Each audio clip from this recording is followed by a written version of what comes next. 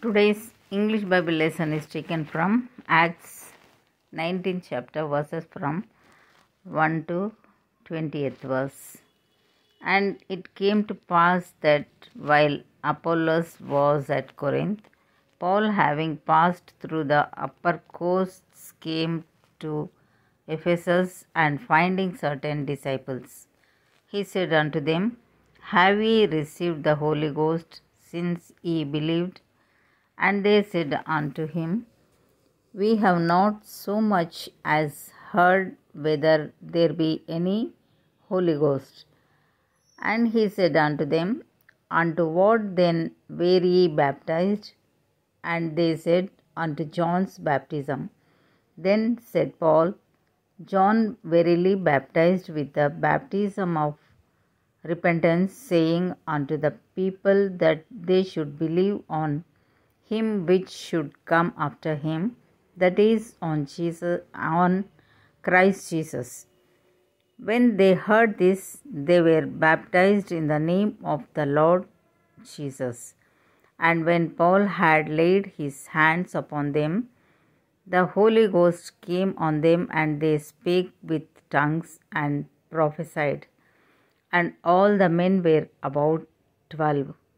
And he went into the synagogue and spake boldly for the space of 3 months, disputing and persuading the things concerning the kingdom of God. But when divers were hardened and believed not, but spake evil of that way before the multitude, he departed from them and separated the disciples, disputing daily in the school of one Tyrannus. And this continued by the space of 2 years, so that all they which dwelt in Asia heard the word of the Lord Jesus, both Jews and Greeks. And God wrought special miracles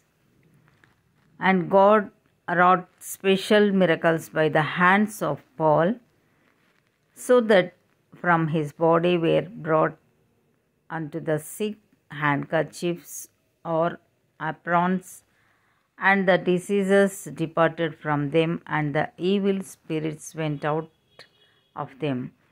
Then certain of the vagabond Jews, exorcists, took upon them to call over them which had evil spirits the name of the Lord Jesus, saying, We adjure you by Jesus whom Paul preacheth.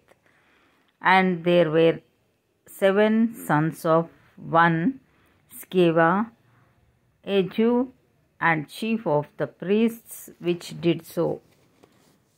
And the evil spirit answered and said, Jesus I know, and Paul I know, but who are ye?